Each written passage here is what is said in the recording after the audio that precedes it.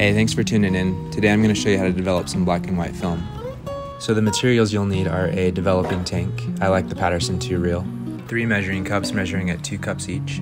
Developer, we're going to be using Rodinal today. Stop bath, fixer, an optional Kodak Photo-Flo solution to help with drying. A thermometer, a pair of scissors, and a bottle opener. You're also going to need a sink and a darkroom. And if you don't have a darkroom, you can use that room under your stairs, or you can buy a light-safe changing bag online. I also highly recommend getting Digital Truth's massive Develop Chart app. So before you turn off the lights, just make sure all your items are laid out where you want them. Grab your roll of film and a bottle opener and bust that baby open. Feel around for the leader and grab a pair of scissors and cut that off. Grab one of your spools and feel around for the sprockets. Take your film, load it into the sprockets, and twist it back and forth to take it up. Once you've reached the end, grab your pair of scissors and cut the spool off. Take the rest of the film up, slap it back onto your cylinder, and load it back into the tank. Once you have your lid on, you're okay to turn the lights on.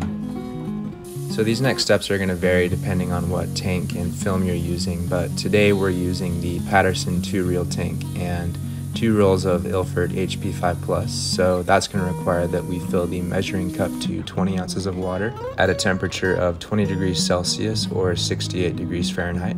Different developers are going to require different water to chemical ratios, but for Agfa's Rodinal, that's going to require 1 part chemical to 50 parts water.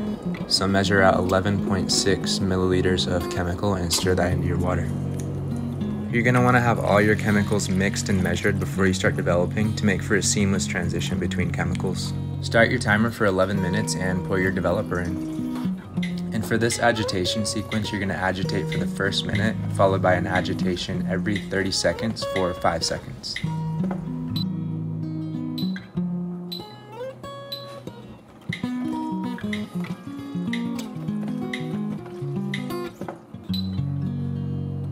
Once your 11 minutes is up, you're going to pour out your developer into an empty container.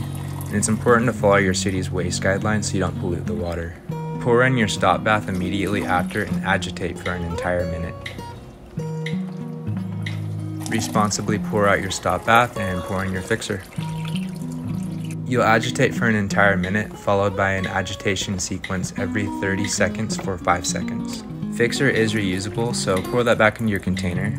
Give your film a rinse, and lo and behold, your negatives are ready to come out of the tank. This next step is optional, but adding a drop of Kodak's Photo-Flo prevents watermarks from showing up on your negatives, and it helps with drying. And you'll just stir that up for a second and let it sit for 2 minutes. For the final wash, you're just going to rinse and pour with water for a total of 5 minutes. So for the last step, you're going to dry your negatives, and if you don't have a film dryer, I recommend doing this in your bathroom where the humidity levels are higher. This will just help draw the water off your negatives. Use a couple of clothespins to hang and weigh your film. Then I just take my 2 fingers, dip them in some water, and squeegee off the film.